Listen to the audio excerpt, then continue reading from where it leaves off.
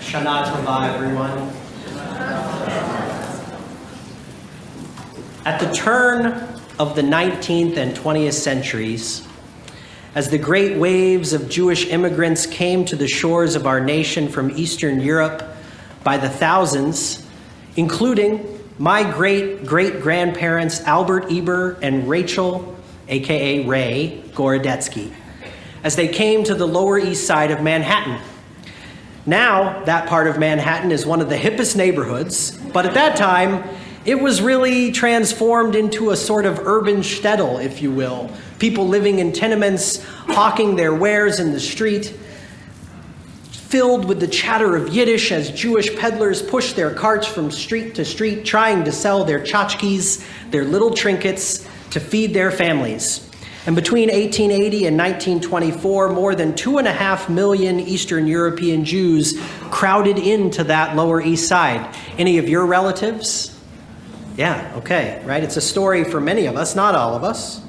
Now, as you might expect, new Jewish immigrant families built synagogues to serve their families. And these small communities were often centralized where the families came from in Europe. The Bialystoker synagogue was for the Polish Jews, the Lutwisker Shul for the Lithuanians, or Bnei Jacob Anshe Brezan for those Jews from southeast Galicia. You get the picture. But while the synagogues differed in their dialects and religious practice, they were more than just a place to pray. They were, for virtually all the men and women of the community at the time, ad hoc community centers. And many of them had the express goal of helping the mostly poor Eastern European Jews, most of whom lived in these tenements that lacked running water or plumbing or electricity, to become American. In fact, it turns out that the synagogues that they went to and the schools that they had, guess what language they taught? Was it Yiddish? Was it Hebrew? Well, there were classes in Hebrew and Yiddish, but most kids spoke those at home, or they learned Hebrew coming to shul every Shabbat morning. The language the religious schools taught? English. It was part of their effort to help families, children especially, make it in America. The Golden Medina, as Tevye called it in the epic Fiddler on the Roof, the Golden Land. If you've ever been to Temple Sinai in San Francisco, there's a stained glass window of Moses holding the 10 Commandments. And do you know where he's standing? It's not on Mount Sinai, even at Temple Sinai. He's standing on Yosemite, right? That's how much they thought America was a special holy place to be. During those first years of immigration, Jewish people almost exclusively married other Jews or worked in Jewish-owned businesses and lived in Jewish neighborhoods, had Jewish friends, and gave to and were supported almost exclusively by Jewish social service organizations. In part, this is a reflection of the anti-Semitism of that era. Even Jews with advanced degrees or professional careers were not able to get jobs in non-Jewish firms. And while Tevye and Golda's daughter, Tzeitzel, did marry a non-Jew, it was not a widespread phenomenon, in part because Jews, both by choice and historical circumstance, did not interface with the non-Jewish world socially in the way that we do today. In the early 1960s, synagogues began a trend of moving from cities to the suburbs. Children and grandchildren from those immigrants on the Lower East Side no longer spoke Yiddish, but English. Yes, they still lived in Jewish enclaves, but colleges and universities were beginning to open to us. Jewish life was still centered in the home, and synagogues created the supplemental religious school model that we have today, often 2 or 3 afternoons each week, in addition to Shabbat morning and Sunday morning, where Jewish kids went to religious school to learn Hebrew and Jewish text. How many of you were 3-day-a-weekers or more? Oh boy, right? Okay, right? So it used to be, this is a common experience for many who went. And they went to learn Hebrew and Jewish text and history and tradition and prayer and holidays, much like we do today. But the synagogues created these schools to supplement what was happening at home, not to replace it. By the 90s, the first comprehensive Jewish population study showed that the intermarriage rate of the Jewish community had jumped to 52% nationally. By 2013, the Pew study reported that it was at 71% for non-Orthodox Jews. Now, in case you're concerned that I find this problematic, let me assure you, I do not. I am describing historical trends. And personally, I have officiated at multiple weddings. Half of them have been between a Jew and a non-Jew. And here at CBS, we know that a large segment of the students in our religious school and in our community have a non-Jewish parent or non-Jewish grandparents or other family members. Let me be really clear. This is amazing. That non-Jewish parents are here and supportive of their children being raised to Jews, as Jews, is to me miraculous and a blessing. And that this change occurred in only a few generations, I wish that my grandparents could be alive to see it.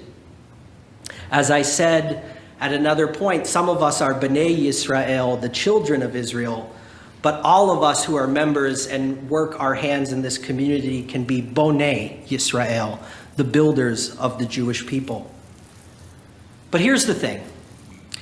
The parental drop-off structure of religious education for our children still operates much like it did when the model was created for my parents in the 1950s, and makes many of the same assumptions about who Jewish families are. Two Jewish parents who were themselves both raised in Jewish households, who observe Shabbat and keep kosher, and they work, and they have many Jewish friends, and they work in a Jewish business, and Judaism is the center of their life. And that's just not who the vast majority of our community is today. Now, in some ways, I could be disappointed, right? And say that I wish this was the center of everyone's life, but it's not, right? And we hope that CBS can be one of the 3 or 4 communities of meaning in your life. But because of this gap between the way we used to teach and who we are, it's important that we rededicate ourselves to rethinking, reinventing, reimagining for all of us, not just our kids, the importance of Jewish education. Let me highlight an example, and I'll name that some of our parents have heard this before, but it bears repeating that for many years at my previous congregation, the kindergartners made a Shabbat box. Students created and decorated the Shabbat shoebox. They made their own Kiddush cup, a challah cover, and candlesticks, a really cute project. And they would take it home with instructions to the families to try Shabbat at home. A few years ago, a non-Jewish dad came to me holding his daughter's Shabbat box, and he said to me, a little choked up, "Rabbi, I'm not Jewish. We've been here for Tat Shabbat for the first Shabbat of the month since our kid was 3 years old. I'm committed to raising them as Jews, but we do Shabbat here. And that even with this sheet, the blessings, they don't roll off my tongue. I don't know how to do this at home." He wasn't angry, but the message was clear. He needed his synagogue to support him and his family to live a Jewish life. The assumptions of who our families are and what they know or what they have experienced with Judaism or how they grew up don't work today like they did for my parents' generation or even for mine. There's a disconnect between who we are, the assumptions we've made about our community, and the structure of our education. So why am I sharing this with you today? Because here at CBS, we have begun an effort to transform education. We're asking some big questions. What are the core Jewish values that animate Jewish living and learning here at Beth Shalom? What are the goals and practices in our educational program? How will the structure support our families and students and our values as CBS moves forward?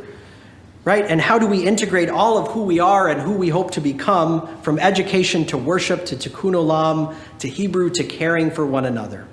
I'm sharing this with you today because redreaming and transforming our Jewish education to meet our families and students of today is a big, bold initiative, and we want multiple voices to co-create this new venture with us.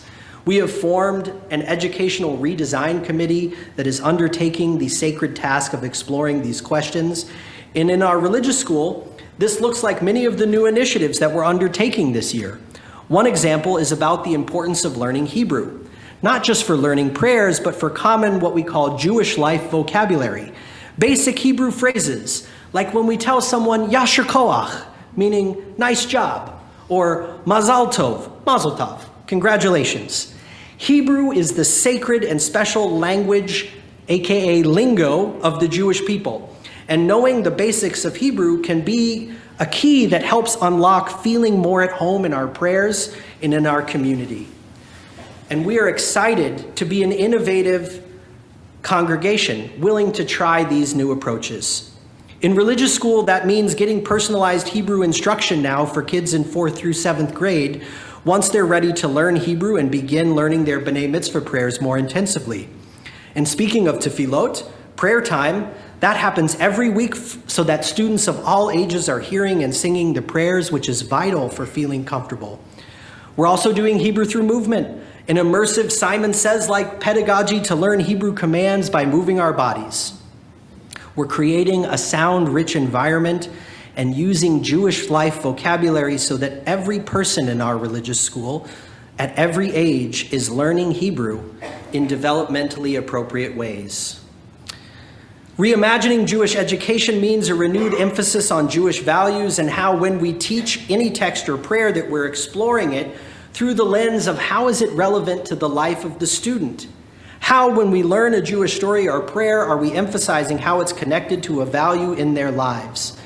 We're not merely teaching and learning about what happens in the story of Noah's Ark, but exploring how is that story important in my life today.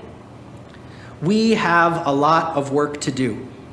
We have some of the answers, but we don't have all of them yet, and we're living into the questions, letting them animate our work and inspire our vision. We believe that Beth Shalom has a powerful opportunity together to create the next generation of courageous, loving Jews. And we are blessed. We are blessed to have an amazing faculty of religious school teachers who are on this journey with us, all of whom are parents or members of the community. For little pay or volunteer time, they give their time and their hearts each week to teach the beauty of Judaism to your children and theirs, and we are blessed to have each one of them. Thank you. Thank you to our teachers for your dedication and commitment to our children and the school. I would also be remiss not to mention Wendy Adler, Zikrona Livracha, may her memory be a blessing. Wendy, our former school education director who we lost tragically this year too soon. Her legacy that she left this school is so important, one of care for each child and her heart for Jewish wisdom. But not just our children, but you adults have many opportunities as well to dip your toe into Jewish learning for the first time or to advance your knowledge in other ways. We have an amazing group of students who learn every Thursday at 11:30 a.m. in person or via Zoom. We have Torah study every Shabbat at 9, also accessible via Zoom. We have adult Hebrew classes, pre-high holiday classes, a conversion course. In February, I'm going to be offering a Judaism 101/refresher course entitled something like Jewish Education for Anyone Whose Education Ended in 7th Grade or who is now more mature and different than you were when you were 13. We're working on the brand. We will also, after the high holidays, be sharing a list of parent classes and opportunities for Jewish learning during religious school to help parents have meaningful opportunities to learn and be in community together. We have lay-led book groups, lay-led adult Hebrew classes, right? There are so many ways for each of you to take a step further in your Jewish learning. I've been so blessed this year to teach a cohort of many conversion students, 9 students. And something that inspires me about our conversion students is their desire to care about Judaism. Many of us take it for granted.